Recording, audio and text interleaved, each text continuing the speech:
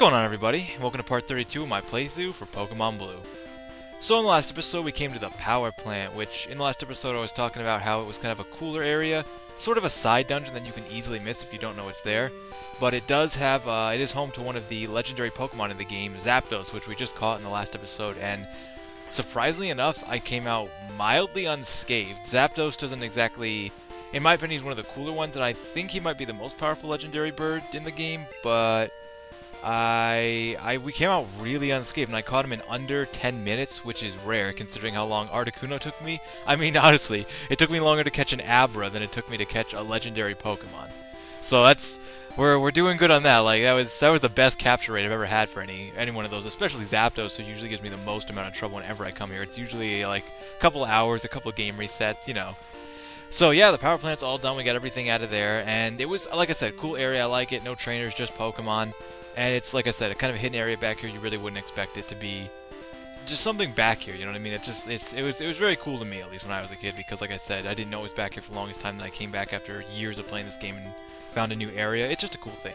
So now that we're all done with that, we're going to move on to other things. There's really not much left to do in the game. We actually have completed most of the side stuff. There might be a few little here and there things that I may have missed, but nothing consequential that I really missed in any of the other towns. We pretty much did everything that we needed to do when we were back there. So for now, we're gonna head back up here. Like I said, it's just such a look at this area back here. Like I just wouldn't expect it. It's cool if you were like searching all over the game, or maybe you were paying attention to the map, which I didn't pay attention when I was a kid. I never paid attention to game text, anything. Like the story just kind of played out. Like I just read little bits and pieces, and I wouldn't do the whole thing. So that's probably why I missed out. Like probably someone here is probably like, oh hey, there's a power plant back there. I sold a useless nugget for $5,000. Yep, sounds like the real world, selling useless things for lots of money. The element types of Pokemon make them stronger than some other types, weaker than other what? I completely butchered that. That nugget thing makes me think, though, it's off topic, but like there was like a Starbucks card that's worth like $400, but people are selling it for like 1,000 because they're only 500 made or something. It's like something like that, you know what I mean? Like, does that even make sense? I mean, really? Alright, so let's go ahead and deposit. I don't even know what box we're in, but we're gonna drop off. Yeah, we shouldn't need Slave for now. Slave is... we probably actually won't need him for the rest of the game, so we can say goodbye to Slave. He tried his best against Articuno, Zapdos, but he, being underleveled... like, that would have been funny if he could have gotten a little bit of damage on him. Okay, let's go ahead and withdraw... Professor X. And there's Zapdos right there. Oh, Zapdos. No, actually, we're gonna have to deposit, now that I think about it. We're gonna have to deposit Professor X for a second. And we're going to go ahead and change boxes real quick. And we're going to go ahead and withdraw Articuno. Which I should probably just start keeping them in the regular, like the main box. Like none of the side stuff is, none of the side Pokemon I've caught are really important for any real reason. There's ones I've wanted to catch for just random reasons. But okay, so if we go on Articuno, and we can check around, like we have really done everything now. There's nothing really left to do. When we were in Vermilion City, Celadon City, Fuchsia City, it's like we've done all this, we've completed all these areas to the fullest extent that I know of, and it was good, you know. We've really come a long way in this Pokemon journey. But now that we're all done with the power plant and all the side stuff, really, we're gonna head back to Cinnabar Island for the very last time. I know, it's so sad. I think this is the area I probably come back to the most, and you usually do end up coming back to this area the most for the reason that we're going here now. Because to my knowledge, I think you can just revive the 2 Pokemon in the game, which is, it's just interesting, crazy concept still, like revive. But hey, after that little walk across the world. Where were you? Oh, you don't even know. Your fossil's back to life. It was an Aerodactyl. Like, I think. I got an Aerodactyl. Just hand over the rare Pokemon to me. Do you want to give it a nickname? No, I'm good. So, awesome. We have the only Aerodactyl in existence, right? Because this very, very knowledgeable professor told us that Aerodactyl was an extinct Pokemon. So we have the only Aerodactyl in the world. How much money do you think it's worth? No, but okay. That's good to know. Keep that in mind. We do have the only Aerodactyl in existence. And I believe it's in our PC box, so that's awesome. Alright, so now there's just one thing left to do. Yep, we've been missing that one badge for a little while now. It's time. It's time to go get that last badge. Take on that damn Viridian gym leader who decided to take a vacation while we were through there. But now we've come back around, which, like I said before, I thought it was really cool how you always kind of loop back around to where you started. Because it was kind of like a goal that hanged in your face, you know, like you walked by the Pokemon League in the beginning, like, oh man, the Pokemon League, that's where I want to be. I want to be that guy. Okay, so if we go ahead and deposit... Oops, the box is full. Oh, is that why? Okay, yeah, let's change the box. Like I said, I never liked the box system too much. If you were really organized, it was good for you, but I always hated it. I liked what they did to the box PC in later versions of the game, much better. So we're gonna go ahead and grab out Professor X. Awesome, now we've got our full team back together, right? Yeah, look at that. My full team finally back together. Which is the only difficult part of my team because sometimes I like to pick a team that can do everything like all the HM moves so I never have to put anyone else away. But the way this worked out just kind of worked out better and at least a few other Pokemon get to shine. All healed up. Heading out to the final gym. Who knows what could await us in this terrifying last final gym. It has to be the hardest, most difficult gym in the game, right? Viridian City Gym. This is it, guys. The last badge. The last gym. Let's do this. Yo, champ in the making. Even I don't know the Viridian Gym Leader's identity. This will be the toughest of all the gym leaders. I hear that the trainers here like ground-type Pokemon. Ground types, you say? Well, my team might just be well equipped for that. Oh, look, an item. I want to get the item. Oh, yeah. Aw, man. Where have we seen puzzles like this before? And granted, I actually really do like this gym. I like how it's the final gym. I like the scheme of the gym. It's really cool. Even like the color is really awesome. So I think we're going to take on the trainers here and show them who's boss, right? Hey, you must be running out of steam by now. Oh, not a chance. Not a chance. Okay, cool trainer. Yeah, cool trainer. I've heard it always said like male, like as if we couldn't tell from the sprite. Cool trainer male, not female. He's not a female. Okay, let's go Hypnosis. Hypnosis is such a random attack. Like when I was a kid, I used to think when it said it's not effective, it wouldn't ever work. But it does sometimes. Hold on, let's see if we can get this going. Didn't affect enemy Sand Slash. There we go. See, then it works. Like I used to think when I was a kid, like, oh, if it means that, it would never ever work. Like not even a chance. And we don't need to use Dream Eater, but it's a pretty solid attack. It's one of those interesting attacks that really only suits someone like Steve or Professor X. Actually, those are probably the only two Pokemon in the game that it really suits because well, maybe even Drowsy too is probably the normal contender. Oh man. No, it's not Do So Stroke. Metronome? Dragon Rage. Oh my god, it's just so much fun to get Metronome. Just like spinning a wheel and getting a random attack. I mean, any attack. Missed? Come on, Steve, you got better accuracy. Oh, well, we were getting sand in the face. Which you wouldn't think would hurt a ghost, but... Yeah, Mega Punch him. Nice. Switch out to Doug Trio, yeah. And I think ground Pokemon usually don't give... They're kind of like, how do I put them? It's not like when you think of, like, the trio of Pokemon, like Fire does damage to Grass, Grass does damage to Water, you know what I mean? Like that trio. To me, it seems like ground Pokemon are pretty solid. Kind of like the similar, like, normal, how they sort of are, like, a neutral kind of Pokemon. Like, they don't have any particular strengths, but they do have, like, sort of better overallness, like, kind of cover all grounds. That's just what I see. Roar! I'm working myself into a rage! Huh, Black Belt wants to fight. Bring it on, Black Belt. Machop. And it's weird, because Machop is actually... Well, no, I guess he is a ground Pokemon in this game. But I always did think of Machop, that whole family is like fighting. Fighting is later in the series, but, you know. Confused right nice. Now I don't even want to put him to sleep, he can just take himself out. Metronome, what was that? Counter? Oh man. Focus Energy. And actually, a very funny thing I've learned not that long ago, Focus Energy, even though it seems like it should do something, Focus Energy actually hurts you. It actually does like negative special to your attack or something. Like, I'm not a pro on Pokemon by any means, don't get me wrong. But I do know, I did hear something like Focus Energy is actually a hurtful attack to yourself. Even though it's not meant to be, like something in the game's code is wrong. It's just, I find that kind of funny. Nightshade, that's kind of ironic, don't you think? Which is a move I really like, but it's not a good move. Like, I like the idea of the move, but it's not, you know. Let's go to Yoshimitsu. That's the best thing about this gym is, like I said, like all the stuff later in the game. Like, the beginning of the game, the first couple gyms really screw me over, and later, it's like, this is just no problem for me now. I don't have disadvantage in type, and I am right at the correct level, so I shouldn't have any problems at all. Let's go Surf. Yeah. It's just so funny to see them doing Focus Energy now.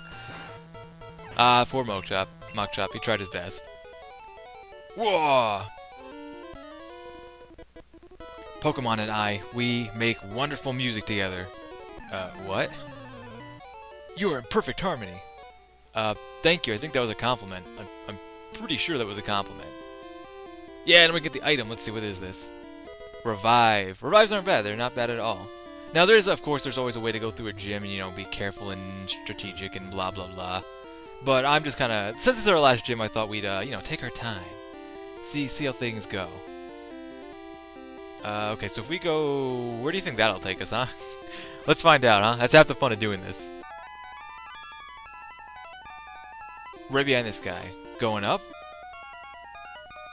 Oh, can we get around him? Yeah, nice.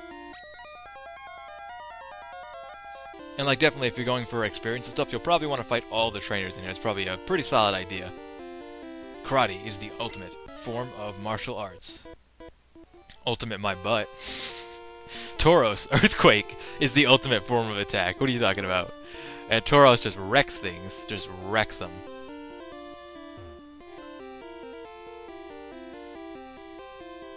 Take on this guy. What do you got to say, man? I've taken down most of your guys in here. The truly talented win with style. I can agree with that. I can level with that. I can agree with that. Respect that. Alright. So, okay, I think we got 2 guys to go. Bring on this guy. I'm the Karate King. Your fate rests with me. Mr. Miyagi? Ooh, so Professor X is actually trying to learn Psychic. Now we're going to drop Psy-Wave for Psychic, because I believe that's better. I might have actually had Psychic on at one point, and Psy-Wave may be better, but I'm going to go with Psychic, because I believe it is the superior move. Psychic, nice. Oh yeah, way superior. The way superior move. It's just got the rape scream. Like, way superior. Nothing can stop me. Yeah! Alright, so I wonder if do you have to move that guy to get by there? That's interesting. I always find these things kind of cool. Like, I like the sound effect there. Wait, here, maybe it'll play it again in a second. Slowly do it. I mean, can you imagine if this was happening to you? Like, oh, getting so sick. No, not again. No! Oh, man. Coming over around here, talk to this guy, and Viridian Gym was closed for a long time, but now our leader's back. Who could the leader be? Who could this mysterious leader be? Who? No. No, it can't be. No.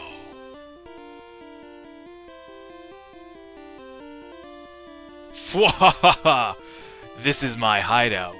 I plan to resurrect Team Rocket here. But you have caught me again. So be it. This time, I'm not holding back.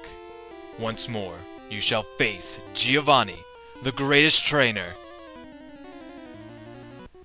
That's right, the final gym leader, Giovanni himself. Now, when I was a kid, this kind of blew my mind. I was like, what?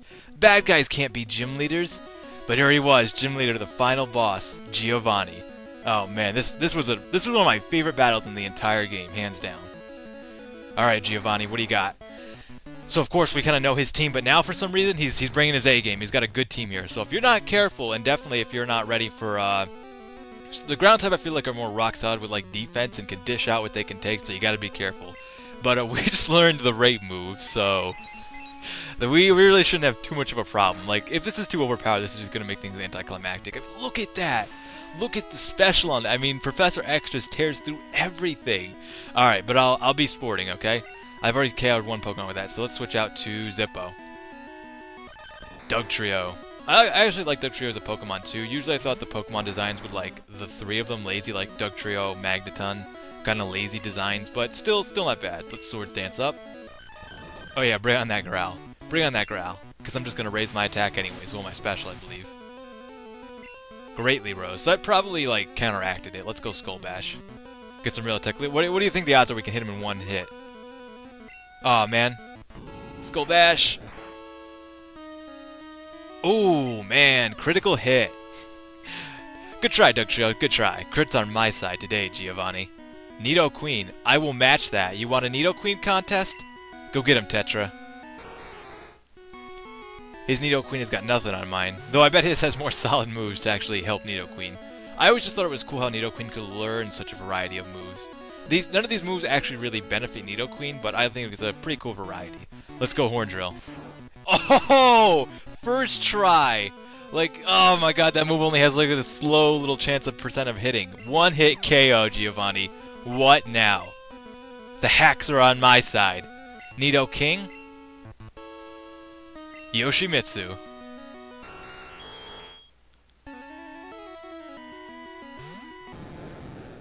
Yeah, and I always thought Nidoking does kind of look cooler, but Nidoqueen was always the one I had when I first played Pokemon Blue, because I thought it was really cool that you could find Pokemon like Nidoran in the grass, and I trained it up from there, and I thought, so Nidoqueen was always kind of more my Pokemon, not really Nidoking so much. Ooh, getting that poison going. But Body Slam? Oh, that didn't do it. Oh, right back at ya! Poison me, I'll paralyze you, yeah! Alright, let's go Dragon Rage. Dragon Rage is actually, like I said before, it's a pretty safe move. It always does 40 damage. But that can be good sometimes, like when you don't have a clear advantage. Uh-oh, Thrash. No! Thrash is actually a very dangerous move. We need to end this right now. Right now, end it with Surf. Just flood the entire arena. Yeah! Because Thrash will actually keep going and he gets more and more powerful from it, from what I remember. And it's a pretty deadly move, actually. Last Pokemon, Giovanni? Rhydon. Bring out Steve. Ground versus ground. Rhydon is actually a pretty terrifying Pokemon. And fun fact, I believe Rhydon was the very first Pokemon designed ever. He's the very first. So that's pretty cool. Whoa, you are not Elo. That's who I meant to bring out, Elo. But let's go Hypnosis. Try to put it to sleep. Oh, too easy. Too easy. Fast asleep. Should have brought a Pokeflute, Giovanni. Switch out to Tauros. Come on, Elo. Use the whole team for this one. It's a team effort. Stomp! Oh man, nothing at all. Alright, let's use the most powerful ground move. Earthquake.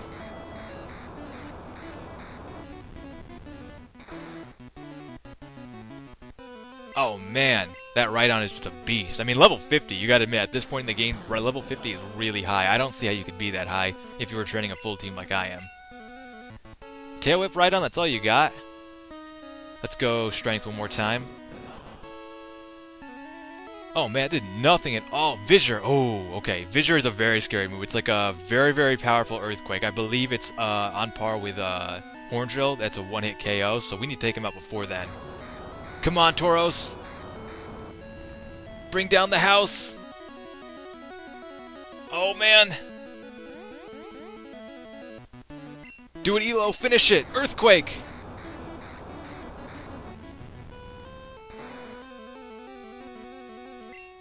Yeah! Roman defeated Giovanni. Ha! That was truly an intense fight. You have won. As proof, here is the Earth Badge. The Earth Badge makes Pokemon of any level obey. This is evidence of your mastery as a Pokemon trainer. With it, you can enter the Pokemon League. It is my gift for your Pokemon League challenge. Roman received TM27. TM27 is Fissure. It will take out Pokemon with just one hit. I made it when I ran the gym here, too long ago. Wow. Giovanni, having lost, I cannot face my underlings. Team Rocket is finished forever. I will dedicate my life to the study of Pokemon. Let us meet again someday. Farewell. Just like that, Giovanni is gone. And it's actually pretty cool that you can just walk out of the gym without talking to him, but if you do talk to him and get that little script, you get some pretty interesting background on some of the story of the plot, and Giovanni is never seen again. So, with Giovanni beaten, we have all 8 badges. We've done it. We defeated all the gym leaders. We are ready for the Pokemon League, the best of the best. Team Rocket is no more, and all that stands in our way is the Pokemon, is one last journey. So for now, I'm going to end things off here, and in the next episode, we'll prepare and set out for the Pokemon League. I'm so excited.